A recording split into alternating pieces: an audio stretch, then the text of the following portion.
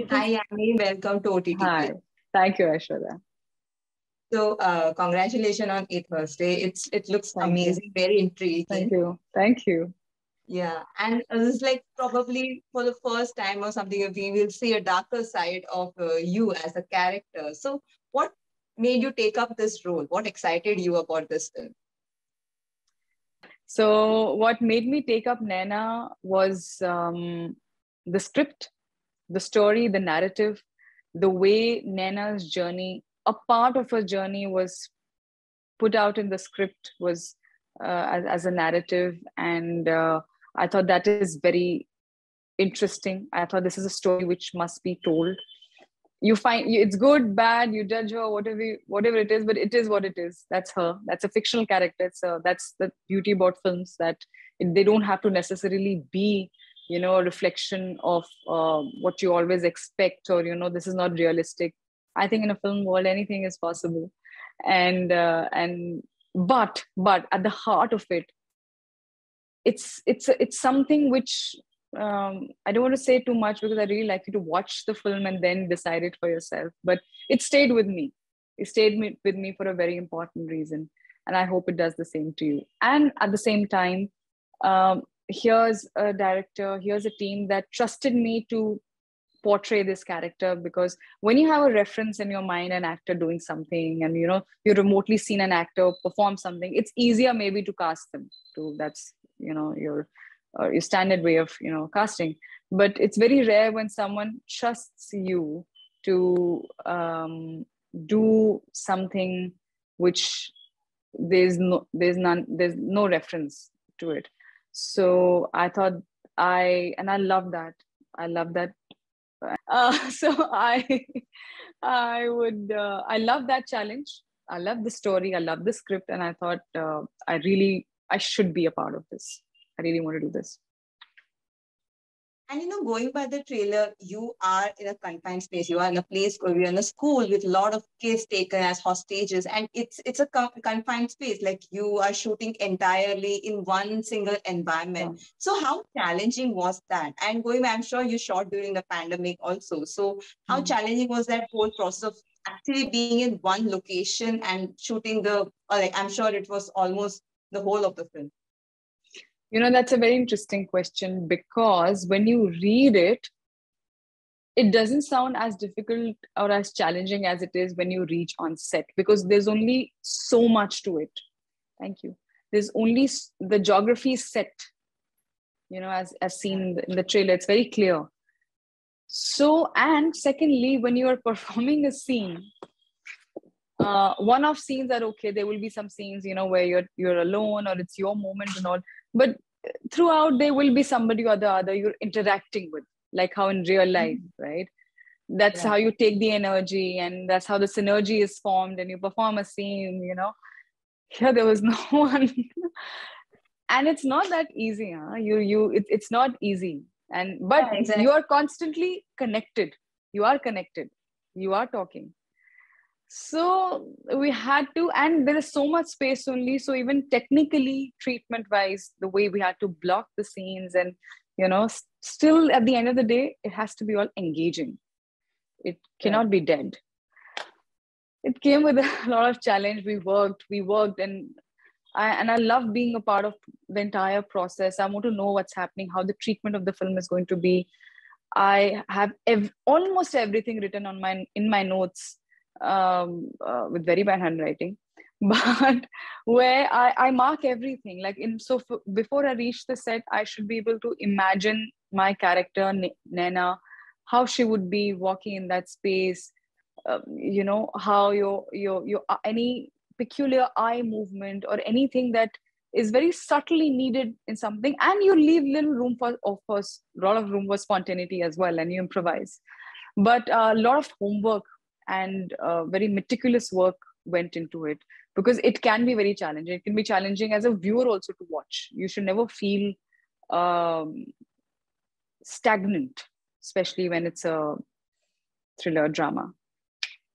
So my question was, like, in the movie also, you're constantly on touch via phone with every person about negotiation and all that. So how did you, what was the whole process? Because I'm sure that it might be, even that would have been challenging, that you have to constantly say it and react also accordingly when you have been hearing from the other side.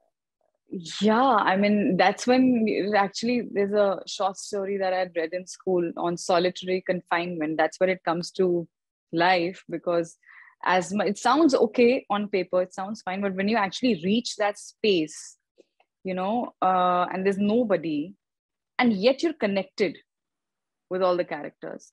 But when you're physically around the characters, other actors, there's an exchange of energy, and that's how your scene is built on that synergy of of the actors and characters.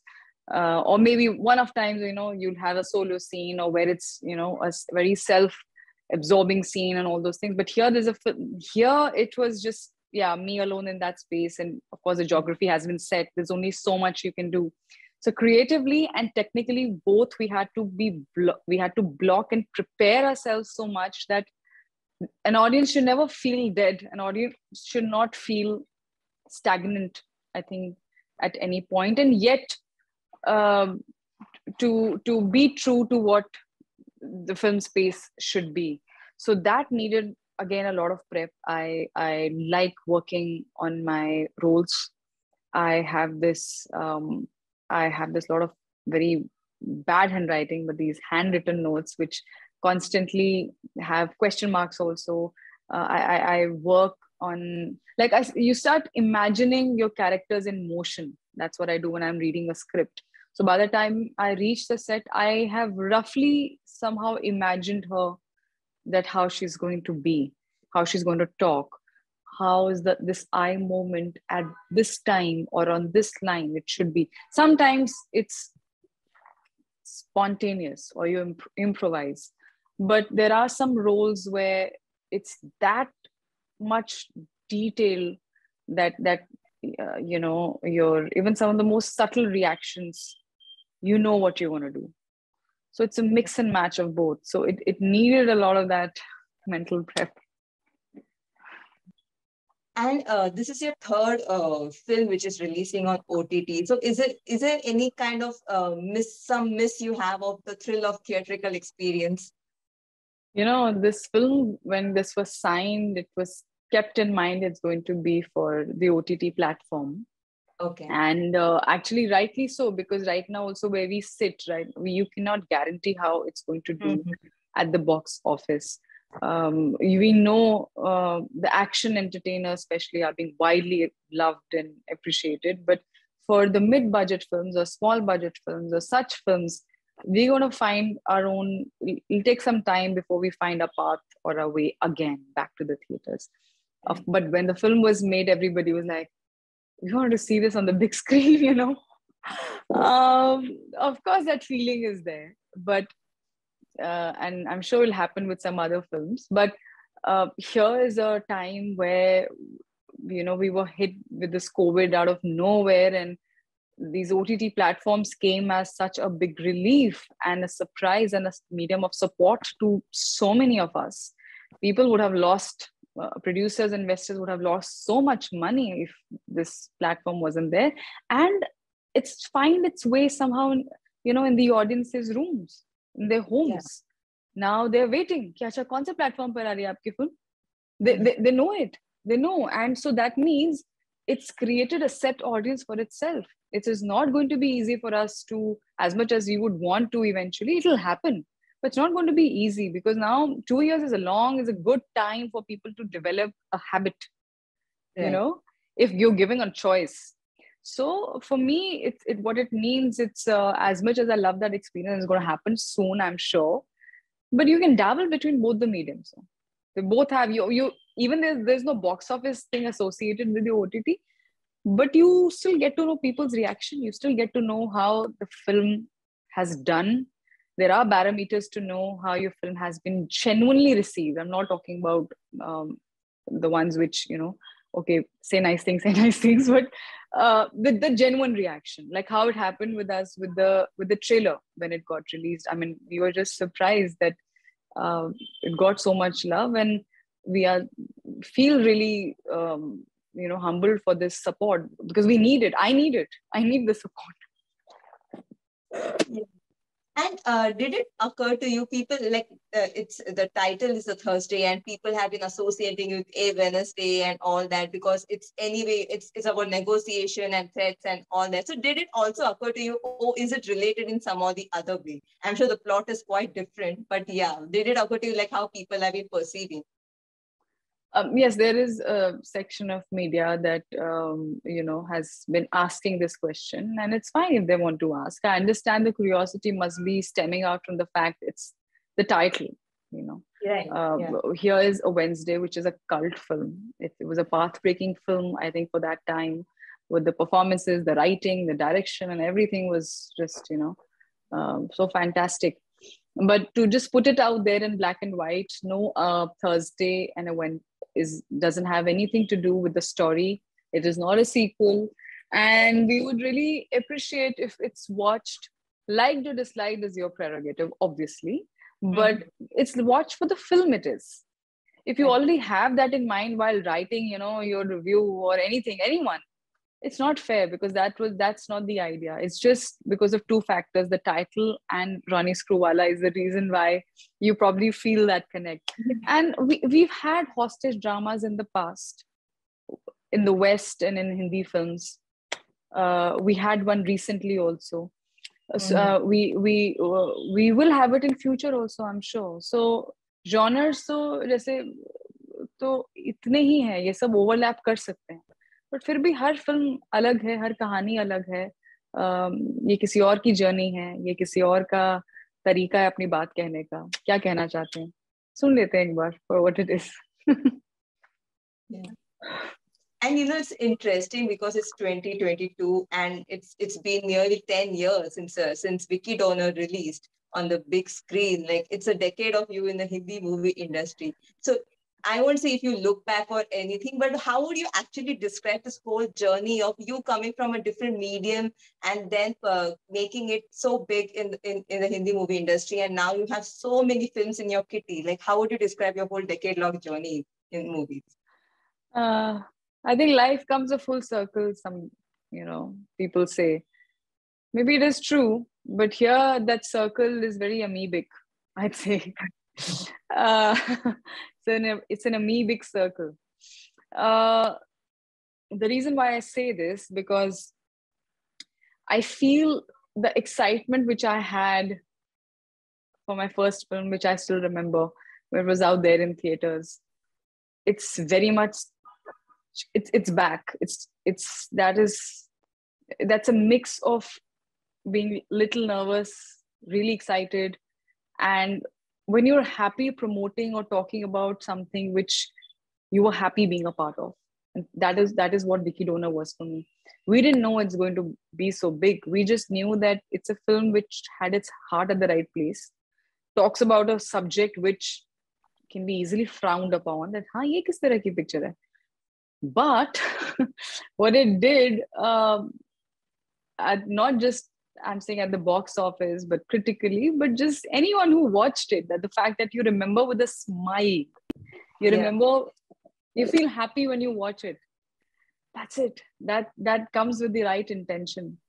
And now I feel this time came back for me after a long time, like especially in 2019 is when, gears were shifted. And I was like, I don't know what I'm chasing. I just need to be true to myself, true to what kind of films I want to do.